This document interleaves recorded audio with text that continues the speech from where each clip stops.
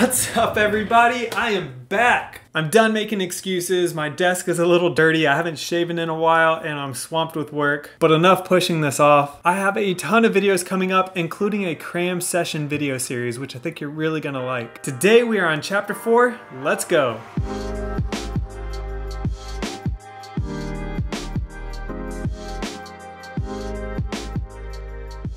Hi there, welcome to chapter 4 of the North Carolina Real Estate Exam practice questions. Today we'll be covering the transfer of title to real property. If you're looking for the real general chapter 4 review video, I'll have that linked somewhere up here in the corner or down in the description. For those of you who have followed me for a little while now, and for those of you who might care, I have been flipping a cabin up in the Blue Ridge Mountains in North Carolina, specifically on Beach Mountain. They're now up for rent on Airbnb and VRBO and doing way better than we had originally thought. But I basically turned a dump of a cabin into something that's extremely, well, I think is beautiful and I'm extremely proud of. But I have the entire flipping journey series on my other YouTube channel, which will also be linked right up here. So subscribe if you're new, hit that like button so I know you're enjoying some of this content. And I just recently partnered with the Superior School of Real Estate, so use the link down in my description below where they sometimes have discounts on their courses and I get a tiny piece of the pie, so help me while I'm helping you. Anyway, enough talking about this introduction stuff here. I won't be doing that as much in the next chapters. It's just, I've missed you guys.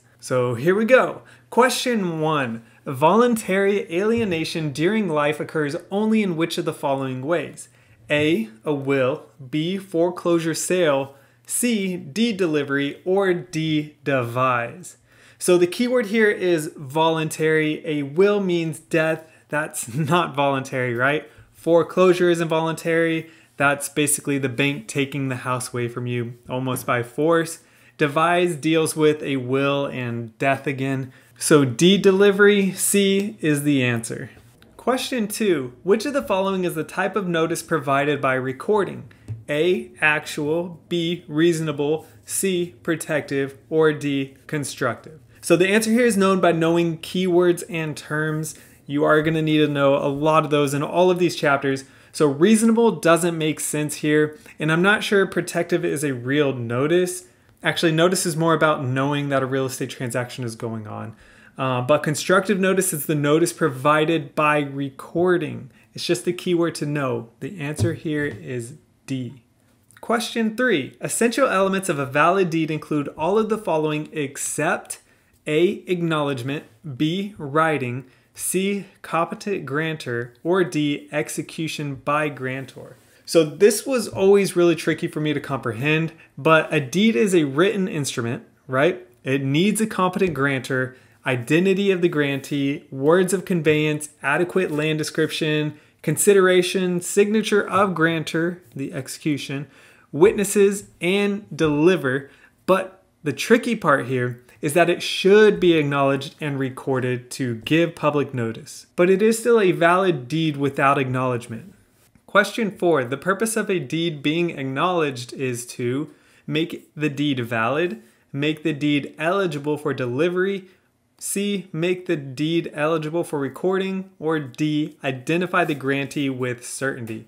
Okay, so here we go. A deed should be acknowledged, as I said on the previous question. That'll make it eligible for recording. So C. See, this is exactly why this test is some bull. The last question says the deed doesn't need to be acknowledged, right? But here we are saying why it should be acknowledged. It doesn't need to be, but it should be, and that's what I'm saying. So the answer was C, make the deed eligible for recording. Question 5, a general warranty deed and a quitclaim deed are equally suitable for which of the following? Judicial deed, deed of confirmation, official deed, or deed of gift. So judicial is around foreclosures, deed of confirmation, I'm not sure it's even covered. I think C is a little bit of a trick here because that's not an official term, so it is technically correct because a deed that is official is covered by the general warranty deed quitclaim. But the deed of gift is the more correct answer here. The answer is D. Question 6. All of the following are methods of title assurance except color of title, title insurance, covenants of title in the deed, title examination by an attorney. So as a buyer, they talk to attorneys quite a bit through the transaction process here in North Carolina. right? Attorneys will have you sign a document which will cover title insurance and title examination, and one other thing on this list here. So covenants are certain guarantees that the seller gives which are on the deed or title. So we are left here with a color of title, which I can't tell you the definition here. Probably look that up, but this is something I've never heard of before. I don't even remember seeing on the test, but I guess probably study it. Keywords are important. Answer here is A, color of title. Question 7, the type of deed used to remove a mortgage lien when the debt is satisfied is A, deed of surrender, grant deed, deed of release, or special warranty deed. So deed of surrender is something that transfers ownership over a certain period of time, not grant deed and not a special warranty deed. So the answer is deed of release, C. Question 8, of the following types of deeds, which provides the grantee with the greatest assurance of title? Special warranty, deed of confirmation, grant deed, or general warranty. So this is a keyword again here. Special and general are the two terms we deal with quite a bit in these courses, but the special warranty is, quote, used to convey property in North Carolina from a grantor to a grantee. This one is limited in scope, so it does not provide a warranty for past owners. General warranty deed covers all of it. The answer here is D. Question 9, which of the following covenants assures the grantee that the grantor has the legal capacity to transfer title? Covenant of quiet enjoyment, covenant of right to convey, covenant of season, or covenant of warranty. So quiet enjoyment is a promise that the new owner can live there essentially in peace. Right to convey is the legal right to transfer. So already B is our answer.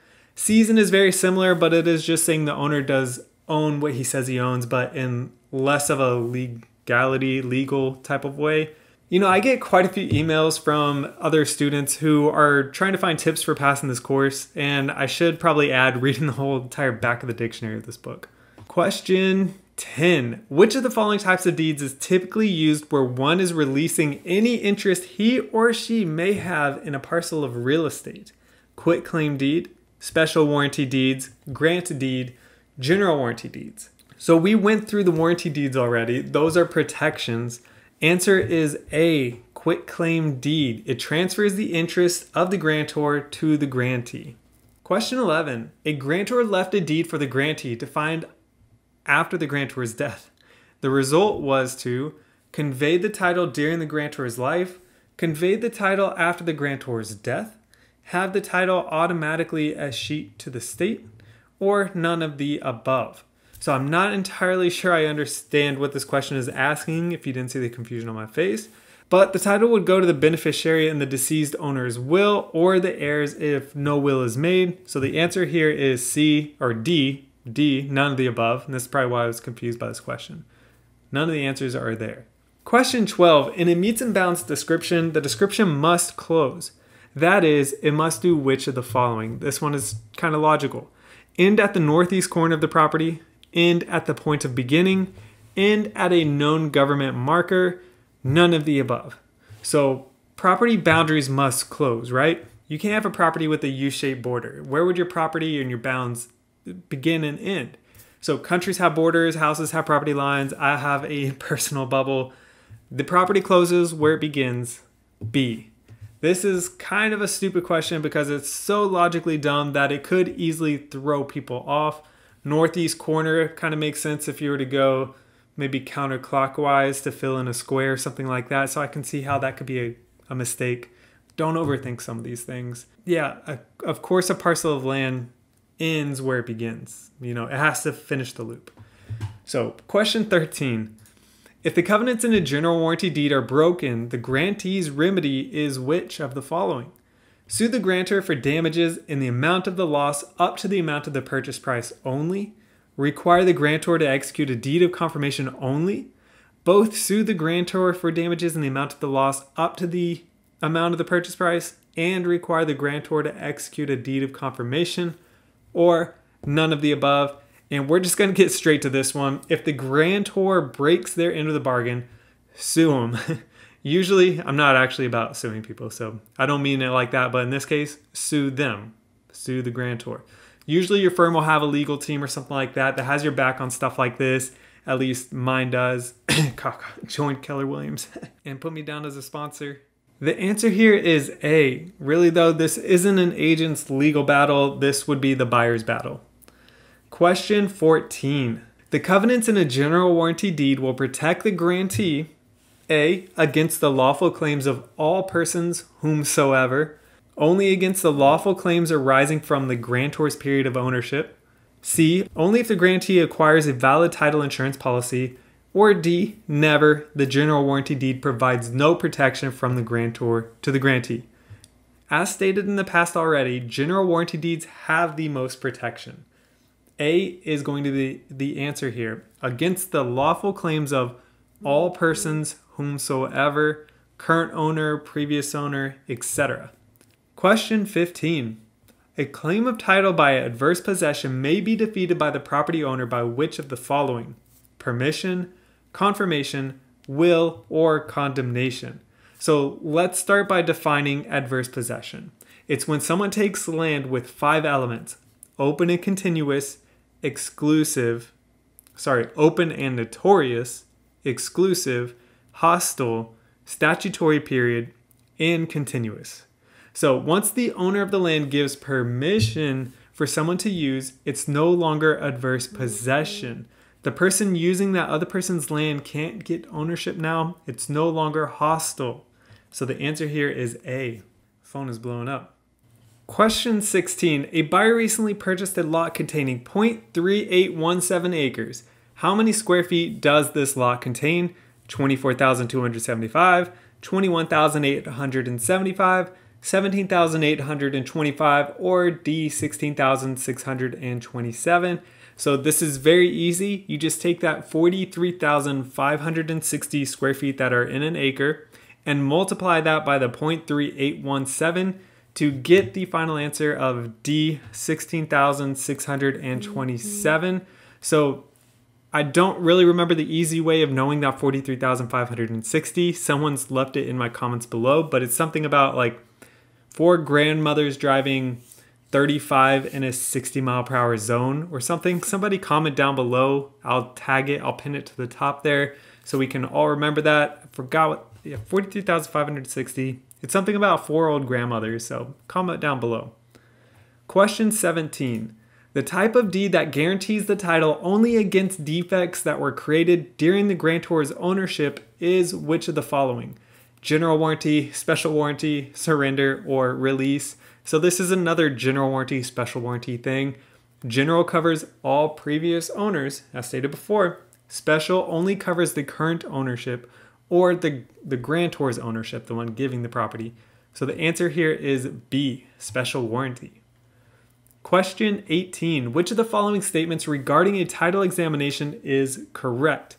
The purpose of the title examination is to reassure the purchaser the seller had good and marketable title, to determine if there are any items recorded or not that might negatively impact the seller's title, or C, the purpose is to determine the quality of title, or D, the title examination only includes items released to title and does not typically include liens or property tax matters.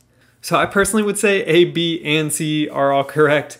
So C is the real answer here according to the book, but C already reassures the purchaser like in answer A, and B is mostly correct, but recorded or not is probably what hurts that answer. I don't know, but the answer here is going to be C. The purpose is to determine the quality of title. Question 19. If a person dies intestate and has no heirs, his property will blank to the state, devise, escheat, demise, or grant. Escheat is the key word of it going back to the state. This is more memorization here. Answer is B, escheat. I'm not sure if I'm pronouncing that right. Question 20. With reference to the meets and bounds property description, which of the following is correct? A, it is a description by distances and directions. B, it is the primary method of description used in the original 13 colonies. C, it must have a point of beginning. Or D, all of the above. So meets and bounds is the old way of saying next to that rock, 10 feet from that cliff, 1 foot from the bear-shaped tree. The government rectangular system is more of like the Western stuff. Answer is D, all of the above here. Question 21. A title insurance policy can be written to protect all of the following except owner, seller, lessee, or mortgagee. So the policy is to protect the current owner, which is also the lessee if renting, and mortgagee, the one providing the lender for the one owning it. Seller is not what gets the policy. It's for the buyer. Answer here is B, seller. Question 22. The successive conveyances of a title are called A, releases, B, remises, C, links in the chain of title, or D, abstracts of title. So by how I said that, you know B probably is not correct because I've never read that or said it out loud in my life. So I do believe that this answer is pretty simple. C is the answer, but it may also just be called chain of title. Usually links in the chain of title is a little different. Answer is C. Question 23. A title insurance policy protects the insured against loss caused by defects in the title existing at the time the insured acquired title, defects in the title created during the insured's ownership, C, defects in the title created after the insured's ownership, or D, all of the above. So title insurance is typically talking about previous moments in history. The answer is A, defects in the title existing at the time the insured acquired title. Question 24. A tract of land measuring 165 feet wide, 350 feet deep, recently sold for $138,600. What is the price per front foot? 41 cents, $269, $396, or $840. So they trick you here by giving you way too much information, which they do that a lot on these math problems. Just take the $138,600, divide it by the 165 feet wide, because that is the front foot, to get $840. We don't care about the depth here. It doesn't matter how deep this lot is. We want the front foot. So answer is D, $840. Question 25. Of the following types of deed, which provides the grantor with the greatest liability? Special warranty, deed of confirmation, grant deed, or general warranty deed. This is the opposite of a previous question. General warranty deed gives a buyer the greatest protection for the 5th time. Therefore, it gives the seller the most liability. D is the answer, general warranty deed. Question 26. Which of the following legal descriptions would not be considered adequate for conveyance in a deed? These allergies. A, reference to metes and bounds, reference to a previous recorded deed, informal reference, reference to plat book and page. So informal reference is an address like 123 Main Street. That is not adequate. A deed is a very formal document and it should be very precise. No room for C, informal reference. That's the answer. Which one would not be considered? C, informal reference. 27. Carla recently purchased a tract containing 6.48 acres for $79,035. What would be the selling price of a 50 by 225 foot section of this land if she sells it for the same cost per square foot that she had originally paid for? $3,150, $6,300, $11,250, or $40,178. This is a big span here. Okay, so we take the acreage here, 43,560 square feet, multiply by 6.48 acres, because that's how many square feet we have per acre, and we have 6.48 acres. So multiply those together to get 282,268.8 square feet. Then divide the price, the $79,035, by $282,268.08 to get 0.28 cents per square foot. Now the section of land is found by doing 50 by 225 feet, which is the section size they give you there, for 11,250 square feet. So that amount at a 28 cents price per square foot, you multiply that by the 11,250 square feet, we get $3,150, which answer is A. Question 28. Lucy, landlord, owns a house that she leases to Tim, tenant. Which of the following estates and real property exists during the time of Tim, tenant's lease? Leasehold estate, freehold estate, neither a leasehold nor a freehold, or both a leasehold and a freehold. So the quick answer here would be A. It's a leasehold because we're talking about renting, but it's also still being held as a freehold estate by the owner. Sorry, those two things work in conjunction together. The answer here is D, both a leasehold and a freehold. If someone is renting a property, there's still somebody that owns that property, right? Question 29. Which of the following is an adequate property description? 123 Smith Road, North Carolina. We already determined that is not. The Old Martin Place. No. C, book 1968, page 924, Halifax County, North Carolina. Yep. Or none of the above. So A is the informal description like we discussed previously. No. B is just local talking to a local about some location. That's not good. C, book and page are great examples of valid descriptions. You write this almost every time you write an offer to purchase. Answer is C. Question 30. A blank property description has a point of beginning. Again, kind of went through this. A government rectangular system, legal, points and calls, or meets and bounds. So the government rectangular system is a general square. There's no start point really. Legal and point of calls are really irrelevant here. Meets and bounds is where you say from that rock to that tree to that cliff back to that rock. So the answer here is D, meets and bounds. Question 31. A home is sold for $103,250. What is the amount of excise tax to be paid by the seller? 206, 207, or 103, 104? So look, math is a very easy way to get 100% on this test, at least on the math portion there. You know 100% that they're going to ask you every type of math question, but you don't know if they're going to ask you these other random questions like who takes title. They're definitely going to ask you excise tax questions and every specific math question you can think of. So excise tax is $1 for every $500 here.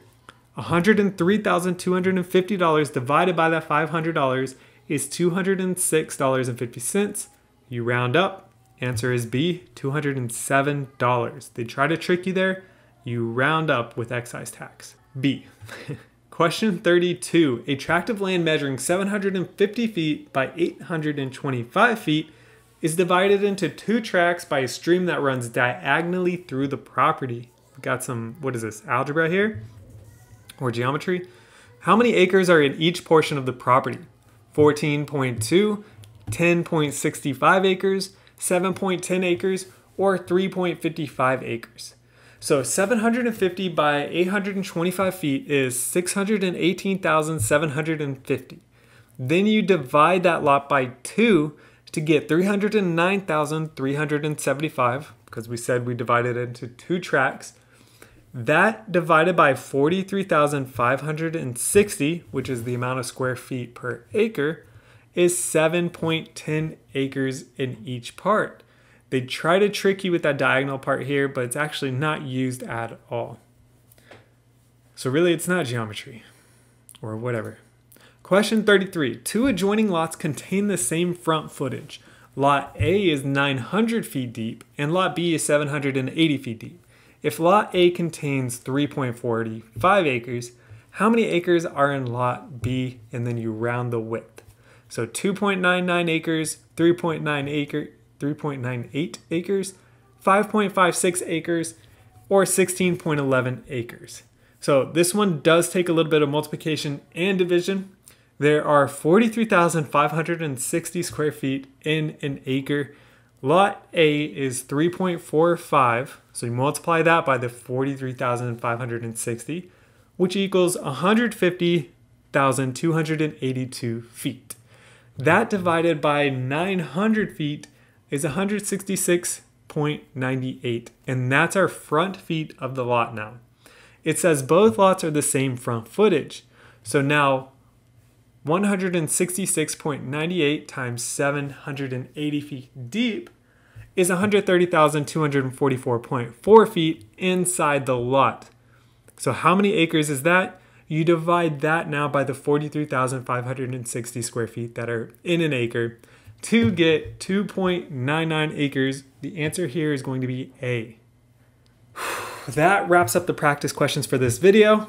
Up next is Chapter 5 on land use controls, which has a lot less questions and is quite a bit easier in my opinion. I just have to say, if you're going through some of these questions, you might be getting ready to start taking the exam, which means you are going to start looking for a firm to affiliate yourself with soon. By now, you may know that I'm with Keller Williams, and I really should launch a video soon on why I actually chose them specifically. But I would highly recommend for them to be on your call list. Definitely interview with that company. And if you decide to join them, I'd be forever grateful if you put me down as a sponsor with them. It means a huge deal at Keller Williams to be a sponsor for someone. I would love to be yours. It also means that you and I would be great referral partners. So if I have a buyer that I know moving to your area of North Carolina or anywhere in the country, I can refer them over to you and kind of vice versa. They have a whole system for that kind of thing. But please consider Keller Williams, even if you don't put me as a sponsor. They're pretty awesome. Anyway, see you on Chapter 5. Thanks.